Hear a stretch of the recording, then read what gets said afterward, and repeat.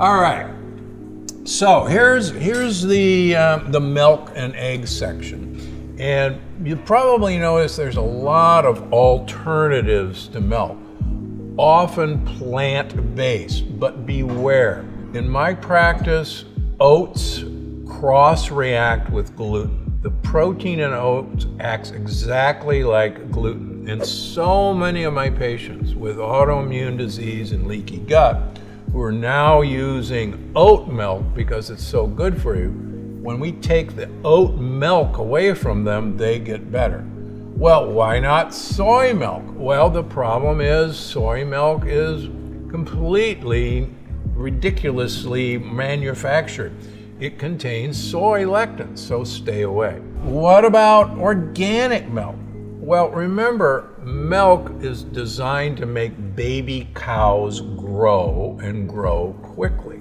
Regular milk has as much sugar as a soda pop, and I hope you're not giving your kids sodas for breakfast or pouring soda on your cereal. But in fact, that's exactly what you're doing. Well, what about yogurt? That sounds good. That's really healthy for you. Not. First of all, most yogurts in the store are made from American cows. And American cows have a lectin-like protein called casein A1. And that has been shown to cause leaky gut. But heck, I just need a little snack. This looks so convenient. It says low fat. It says 150 calories. This has got to be good for me. Oops, there's 19 grams of total sugars in this little package. Let me break that down for you. There's 4 grams of sugar in every teaspoon of table sugar. So let's do the math. There's 5 teaspoons of sugar in this little package. You go, well, it must be the fruit in there. I'll get the French vanilla. What? There's 20 grams of sugar in here. Exactly 5 teaspoons of sugar. Can you imagine every day having this little quick snack? And just remember, in the last 40 years, Americans' sugar consumption has doubled. Why? Because a lot of it is hidden in here. You see the word low fat, you think healthy. This is high sugar. And in fact, almost every time you see a package that says low fat, I want you to think low fat equals high sugar. Eggs. Now, a lot of people are looking for safe eggs. Believe it or not, the color of the egg has nothing to do with whether it's safe or not. So just because you see a brown egg doesn't make it any healthier or safer. What you really want to see is the word pasture raised. That means the chicken actually went out and ate bugs in a field. Free range does not mean the chicken ever left a warehouse, never got out from inside. That's a law that was passed in 2007.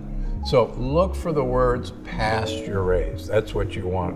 And don't necessarily look for the word organic. That just means they controlled the feed and they're giving their chickens organic corn and soybeans. They can't see if the chicken is eating organically out in the field. Maybe that bug isn't organic, but that's what the chicken should be eating. Oh, sparkling water. So, carbonated water actually has a lot of health benefits, but beware. There's no control except in Italy on the amount of pH, the acid content in sparkling waters. So here's a sparkling water from France, very famous, but there is no control in France of what the pH should be. In Italy, if you have a sparkling water, you have to have a normal pH in that water. Some of these waters have pHs of 2, which is highly acidic and not great for you. So buyer beware. Try to find San Pellegrino as your water of choice. It also has the highest sulfur content of any water, and it's been rated as the purest water that you can buy. San Pellegrino. Oh, another plant-based food, tofu. That's a plant-based food, gotta be great for you. Unfortunately, it's made from soybeans. Now you can detoxify soybeans by fermentation. So for instance, miso is fermented. Miso soup, miso powders are great. Natto, fermented soybeans are perfectly fine. But tofu is not fermented, so it's not a safe food. I have so many of my vegan and vegetarian patients who use a lot of tofu and get sicker and sicker because their leaky gut gets worse and worse. So no to tofu. If you can find them, we're beginning to see purple sweet potatoes in the grocery store. These have, when you cut them open, a dark, dark purple blue color.